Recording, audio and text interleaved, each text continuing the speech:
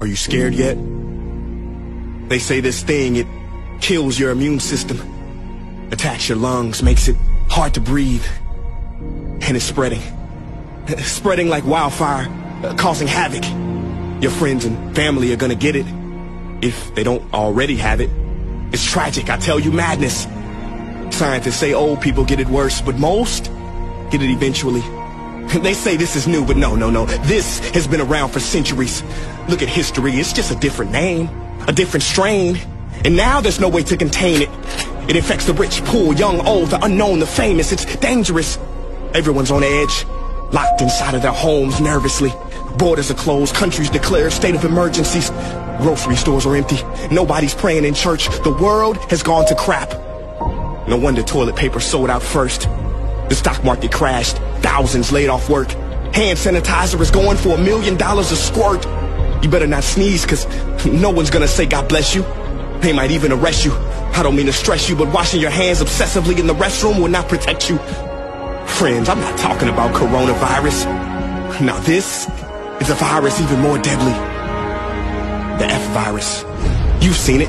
It spreads every minute like an epidemic. It lives on surfaces, most commonly remote controls, TV screens, cellular phones. It makes you desperate.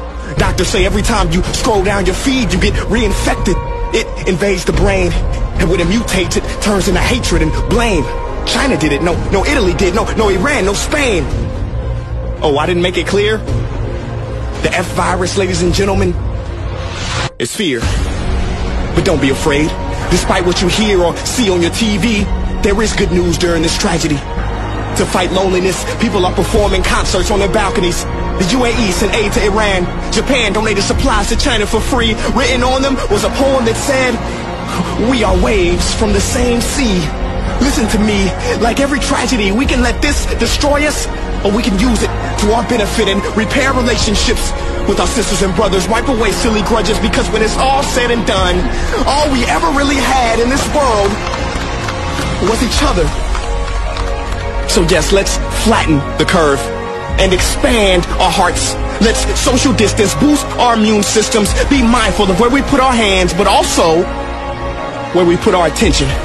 Be alert, not fearful, because the F virus is a pandemic easily transmitted. If you do contract it or exhibit symptoms, we recommend immediately dialing the hotline of a level-headed friend. If you are exposed through your TV, change the dang station. Decontaminate yourself through dance, laughter, and meditation. 2020 has been morbid. From Kobe to COVID. May we use these tragic moments to finally wake up to what's important. Right now, tell someone that you care for them. Yes, right now, tell them that you cherish them. If they are not in the same room, ring them up and tell them you will always be there for them. Because together is how we will rise above. The only vaccine for this F virus and every other virus is love.